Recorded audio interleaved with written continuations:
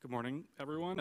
I'm Michael Kielak, the Director of Communications and Public Relations for the Diocese of Providence, and it's my pleasure to welcome you here for this joyful and historic day for the Diocese of Providence and for Rhode Island. We're grateful for the Holy Father's announcement this morning, and just a bit of housekeeping.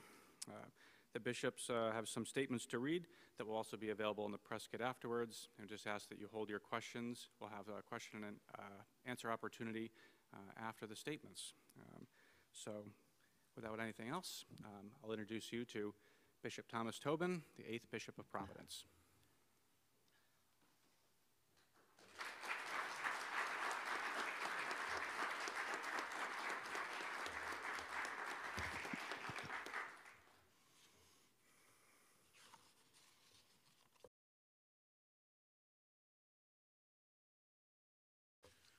Well, good morning, everyone, and welcome. Thanks, first of all, to Michael Kielak for organizing our program today and preparing for everything. We're very, very grateful, and welcome to the members of the media who are here today and also members of our own diocesan family. Thank you all for coming together today.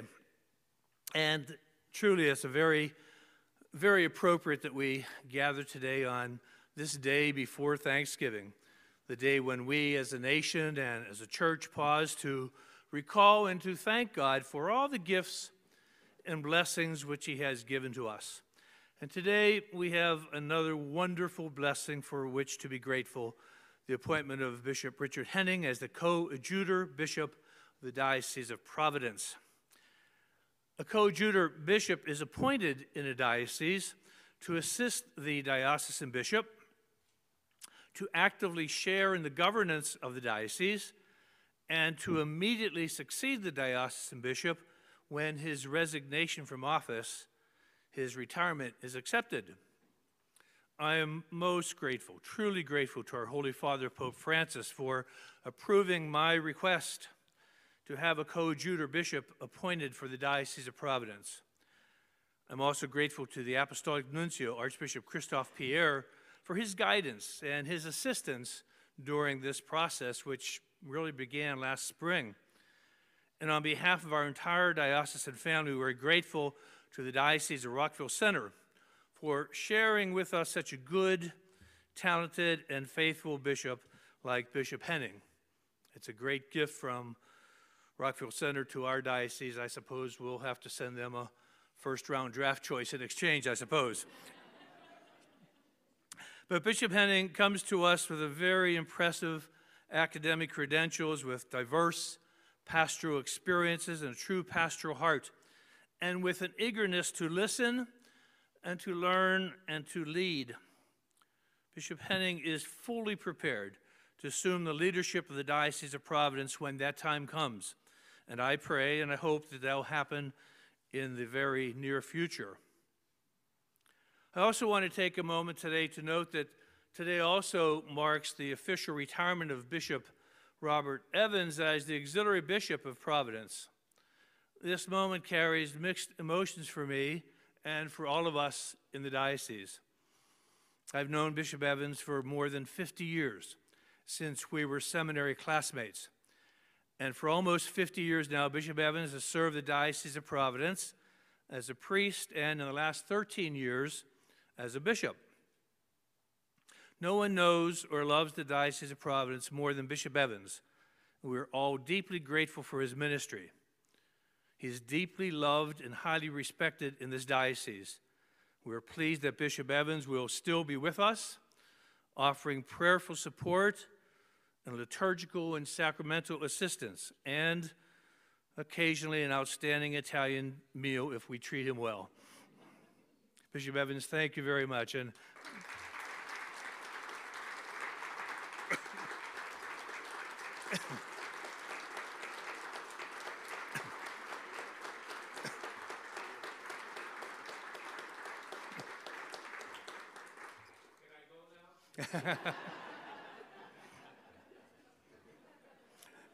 you were gone a long time ago.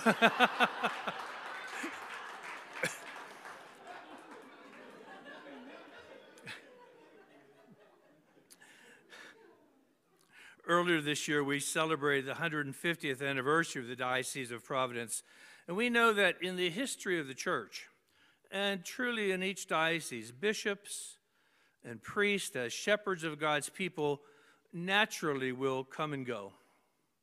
But Jesus is our good shepherd, who remains with us always, loving and caring for his flock. For that reason, we enter this time of transition in the Diocese of Providence. We embrace the future with total confidence, with hope, and with joy. As the coming Advent and Christmas season remind us, Jesus is Emmanuel, the God who is with us always, and that gives us peace. Bishop Henning, my brother, your biography says that you have a lifelong passion for the water, for sailing, boating, and kayaking. Well, then there is no better place for you to be than here in the Ocean State. Welcome to Rhode Island. You will come to know and to love the Diocese of Providence, and I know that you will be greatly loved in return. Bishop Henning, be assured of my personal friendship, my prayerful support, and my total cooperation as you begin writing this new chapter in your priestly life and ministry. Now we'll ask the bishop to offer a few words to us.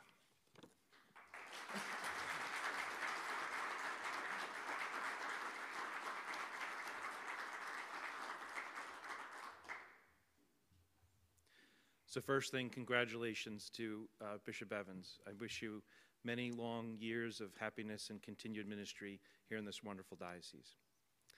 I would just like to say, praise God from whom all good things flow. I wish you all a very happy Thanksgiving to you and yours. It's certainly a beautiful moment for me to give thanks in my life for the many blessings that I have received. And I'm very grateful for your presence here today on the eve of the holiday. Thank you. You honor me.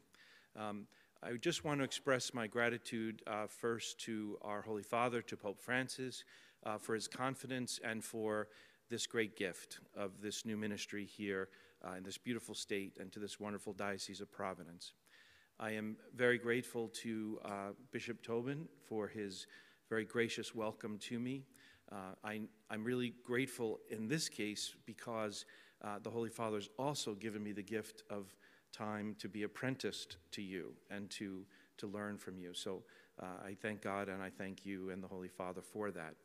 I also owe a debt of gratitude to Bishop Murphy and Bishop Barris, who formed me in the Diocese of Rockville Center, and to so many people, family and friends, educators, parishioners, brother priests, brother deacons, with whom I have worked and ministered and who have supported and sustained me over these years. On this day, I'm filled with gratitude. I'm also filled with an awareness of my own limits and my need for God's grace. And I will certainly ask the good people of this state and of this wonderful diocese to pray for me and to pray for our shared mission to live and to proclaim the grace and mercy of Jesus Christ. So thank you all very much. Happy Thanksgiving. God bless you.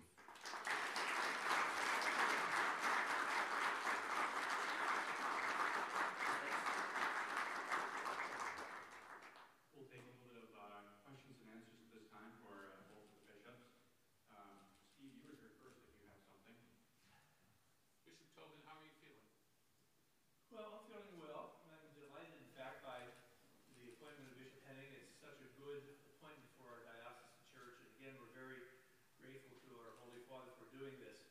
I need to keep in mind, however, that even with this appointment today, the work isn't over. This process, I like to describe it as a play with three acts. This is the first act today, the announcement of a new coadjutor. That's part one.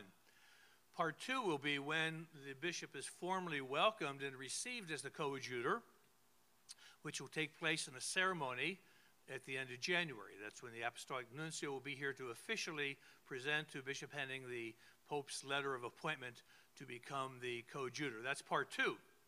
And part three will be when my letter of retirement is accepted by the Holy Father, and my retirement begins, and Bishop Henning will become then the diocesan bishop. So there's three steps. This is part one.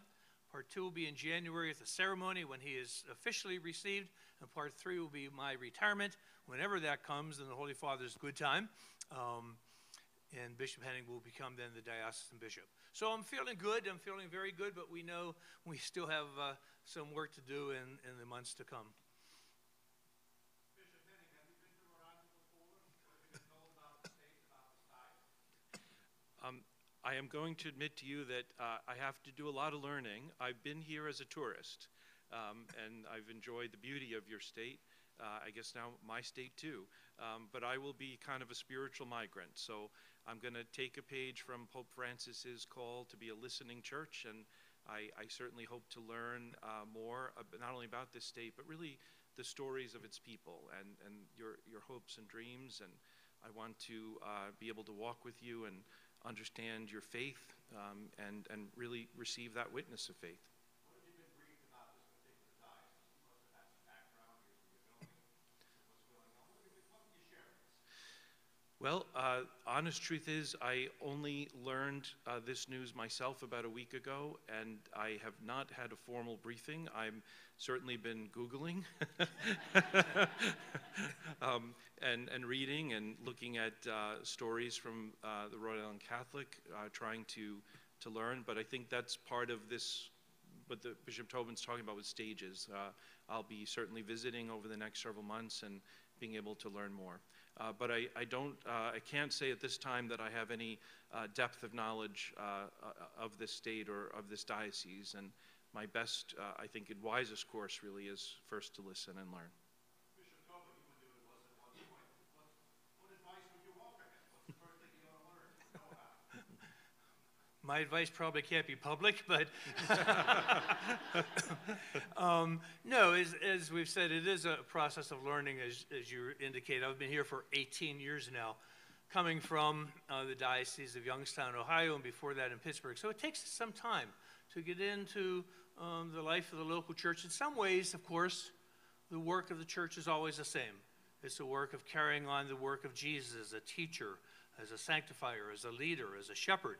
So in some ways, regardless of who you are or where you go, the work of the church is always the same. On the other hand, every place is unique with its own history.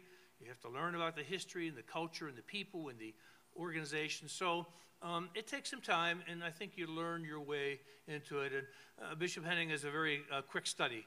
He won't have any trouble at all learning about the diocese, and as I said, he will come to know and love the diocese very well. But it will take some time.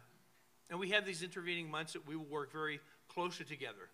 So there will be a very smooth transition when that takes place. Bishop Tobin, why announce this the day before Thanksgiving? Normally that's what people do when they want to bury news. I'm sorry, I didn't hear. Okay. I'm asking why announce this the day before Thanksgiving when no one's paying attention? Normally that's what people do when they want to bury news. Well, I think a lot of people are paying attention today. If you look around with the media who are here, and a lot of it has to be coordinated with the Holy See, with the Vatican. Keep in mind, it's not Thanksgiving in Rome. So it had to be coordinated with the announcement in Rome and with the Apostolic Nuncio in Washington. And this seemed to be a good time, so we would have it done, in fact, before Thanksgiving, before we get into Advent, too close to Christmas. I guess there's never a perfect time, but we thought this would be a pretty good time. But basically, we were coordinating this with the announcement that took place today in Rome. Bishop Tobin, as I understand it, some bishops continue to serve after they turn 75.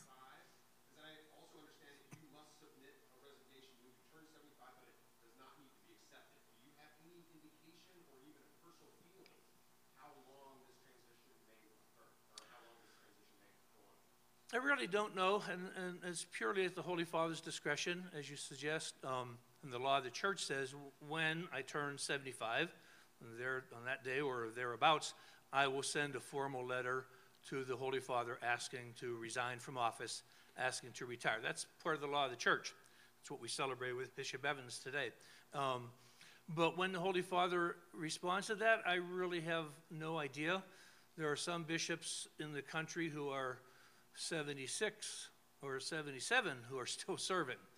So it depends, I think, a lot on the individual's request and on the local circumstances of the diocesan church.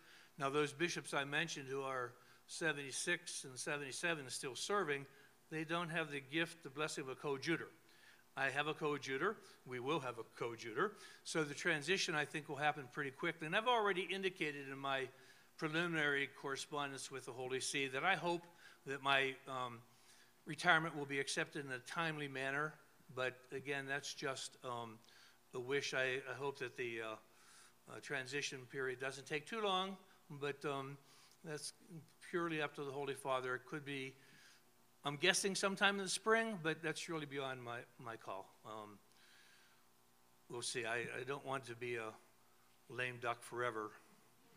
I'd rather be a dead duck, I guess. Bishop Tobin, what would you say your biggest achievement was in your time here, and alternatively, what are your any regrets that you have in your time here? In terms of my biggest achievement, my biggest accomplishment, I'm not sure I'm ready to assess that yet. Again, I still have several months, maybe more than that, to serve as diocesan bishop.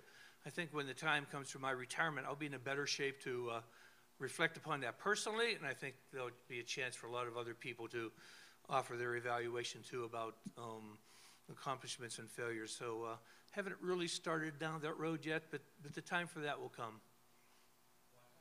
Bishop Henning, Rockville Center is one of the largest dioceses that has filed bankruptcy in the U.S. What lessons have you learned before returning or coming to Providence now? Well, it's certainly been a long and difficult process to be going through that.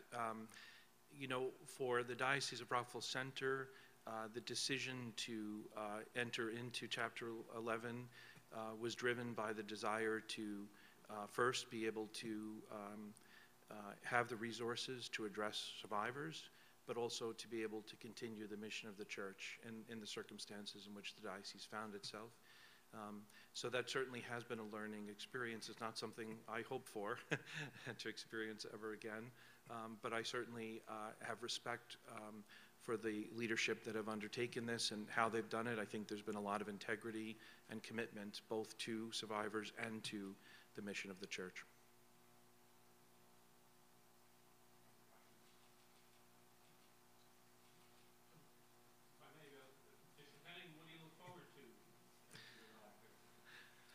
Well, I think, when my parents asked me the question, my first answer was that, in a very real sense, this is an opportunity as an auxiliary bishop to become pastor, to be able to really share my heart with the people of God and look for the same in return. And those are the experiences as a priest and even as a bishop that have meant the most to me.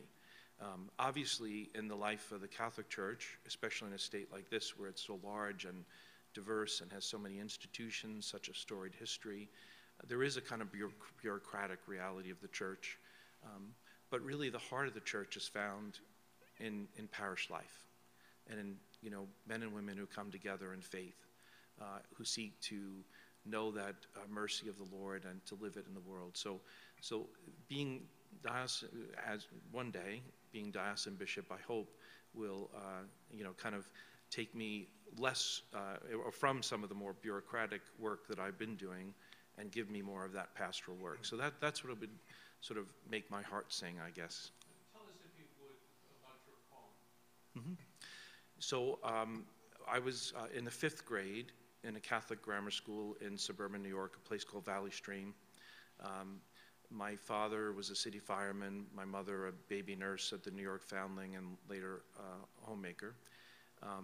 And there was a priest who came and spoke about vocations, and I remember turning to one of my classmates, Michael Henning, and saying, I think I want to be a priest. That idea came and went over through my childhood, but never quite went away.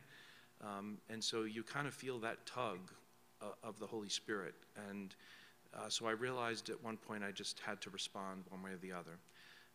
But I would say that, growing up in that parish, certainly the witness of the parish priest there was powerful. But really my vocation was born in the home with my parents. Both of them, chose paths in life that were devoted to others, and that left its mark on me. And last question for me, if you would. Bishop Tobin's favorite football team. So I guess now I have to be a Steelers fan. Well, why don't I just, since I'm new and I have a lot to learn, why don't I stay neutral and say that there is a team that I admire very much and I would like to join and play for, and that's the one which is really surrounding our Blessed Mother, the Saints. Okay, so I'm going to aim for that team right now, and we'll see along the way what I learn from all of you. What a good and safe answer that was. Sorry, probably can't see me. I'm back here. Bishop Henning, how much would you say you align your beliefs with the Pope? Well, entirely. So, you know, he is the Holy Father, and so we have a shared faith in Jesus Christ. We belong to the communion of the Church. So I think this Holy Father, so I guess, forgive me if I read between the lines, but you're asking me, do I in any way sort of dissent from him? And the answer is, when it comes to Catholic teaching, no, I do not. In fact, one of the most moving experiences in my life was the ad limina visit that we made. Ad limina is the every 5-year visit. So as a new bishop, we went over and had a 2-hour personal meeting with the Holy Father. It was remarkable. In person, he's just amazing. But you know, the Holy Father also doesn't expect us to be automatons, right? He wants us to think and pray and reflect. That's part of what he's asking of us with the synodal process. So I think that as a diocesan bishop, it will be my duty really to, again, down the road, to pray and to exercise leadership and to do so in accord with my conscience and in accord with the teaching of the Church. So I would never see that as putting me at odds with the Holy Father.